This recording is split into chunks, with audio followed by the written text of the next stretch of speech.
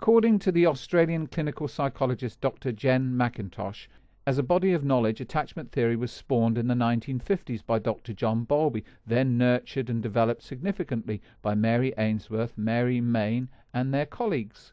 Recent years have seen a burgeoning of new psychological and neurobiological research into attachment relationships, aiding understanding about the process of attachment formation and its developmental functions through the lifespan. In a special edition of Family Court Review called Attachment Theory, Separation and Divorce, Forging Coherent Understandings for Family Law, Dr McIntosh brings together multiple conversations with internationally acclaimed attachment theorists and researchers, given the task of providing current, authoritative, accessible knowledge about attachment and of grappling with conundrums and complexities of applying attachment knowledge in family law disputes. The only drawback is that all the experts for this special edition, that was conceived and largely co-written by Dr McIntosh, are drawn from what is described as the Bowlby-Ainsworth tradition. Dr John Bowlby believed that there is a critical period for attachment formation. If a separation occurs between mother and infant within the first few years of the child's life, the bond would be irreversibly broken, leading to severe emotional consequences for the infant in later life. He referred to this disruption of the bond with the mother as maternal deprivation. Even towards the end of his career in 1986, when he was asked to describe his citation classic, he chose Maternal Care and Mental Health, published in 1952, because he said it focused attention on the relationship of a young child to the mother as an important determinant of mental health. Given this view of attachment, it is not surprising that, according to Dr McIntosh, a consistent point made by experts in the special edition is that while being a woman is clearly not a prerequisite for being a primary caregiver, Shaw suggests from current neuroscience that dominant mother care of infants is not just sociologically informed.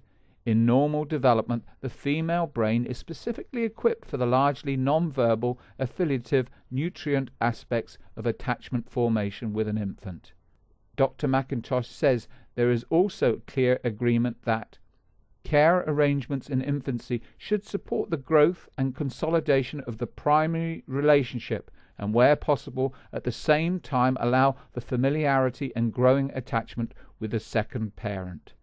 The term primary parent does not denote being a better parent, but being primary for fundamental aspects of the attachment development. An alternative view is given by Professor Sir Michael Rutter in his seminal work Maternal Deprivation Reassessed from 1972. He states, investigations have demonstrated the importance of a child's relationship with people other than his mother. Most important of all, there has been repeated findings that many children are not damaged by deprivation. The old issue of critical periods of development and the crucial importance of early years has been reopened and re-examined. The evidence is unequivocal that experiences at all ages have an impact. It may be the first few years do have a special importance for bond formation and social development. The purpose of the Family Law Review Special Edition is to provide meaningful guidelines for attorneys, judges, parents, and even mental health professionals who are often poorly equipped to accurately apply developmental knowledge to these decisions. In order to justify post-separation guidelines, the special edition refers to the work of Professor Sir Michael Rutter, who the authors describe as a London psychiatrist noted for his discoveries in psychiatry, child development, and developmental psychopathology. In particular, they base their own conclusions on 5 key landmarks in the history of the field of attachment, as described by Professor Sir Michael Rutter's own research. Despite some reservations, the authors of the special edition argue that in the interim, that increased familiarity with the above measures will assist custody evaluators both in standardizing their assessment procedures and their capacity to gain more from the observational data available to them. Such increased standardization and depth of observation should be highly beneficial to the courts.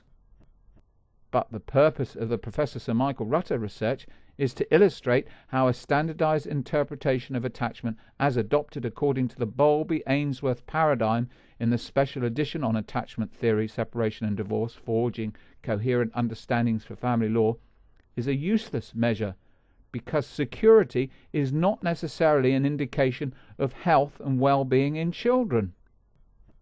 Throughout this special edition, and more recently in a set of guidelines for the Australian Association for Infant Mental Health called Infants and Overnight Care, Post-Separation and Divorce, Dr. McIntosh focuses squarely on the importance of the questions we ask on behalf of very young children about post-separation living arrangements and protecting the child's sense of comfort and security as the prime and determining elements to which courts must attend in resolving custody disputes.